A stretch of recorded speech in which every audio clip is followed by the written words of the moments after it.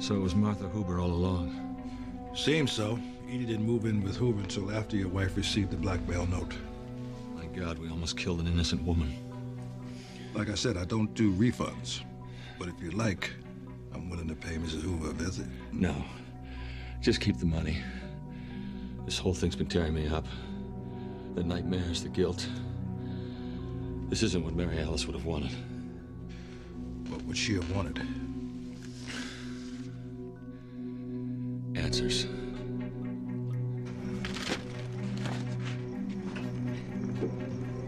Hello, Mrs. Huber. Oh. Let me give you a hand. That's really not necessary. I insist.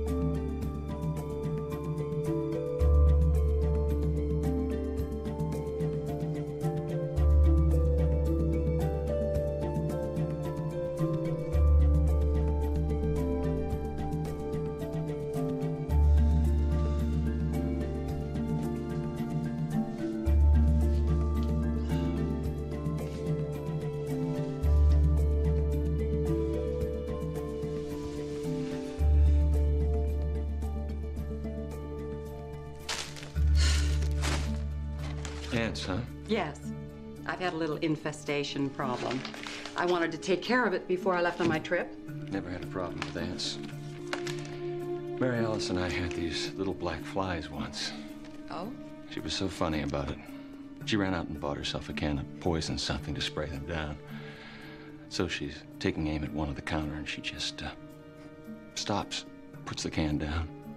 Couldn't do it. She told me later it felt too personal. Literally couldn't kill a fly.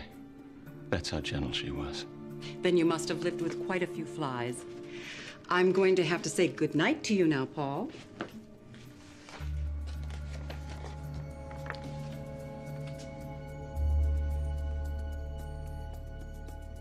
What are you doing here?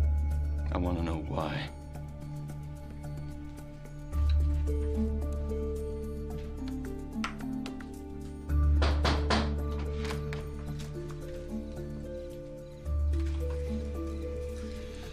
I know you've got a lot of questions, and I also know I don't want to lose you. So ask me anything you want. You just told me everything I need to know.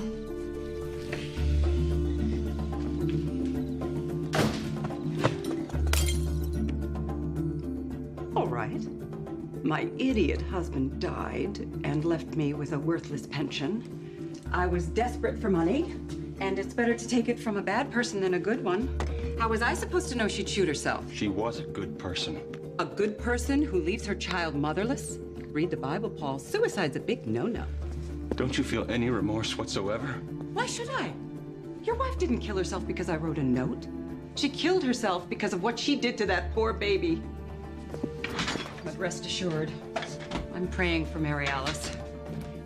After what she did, she'll need all of our prayers.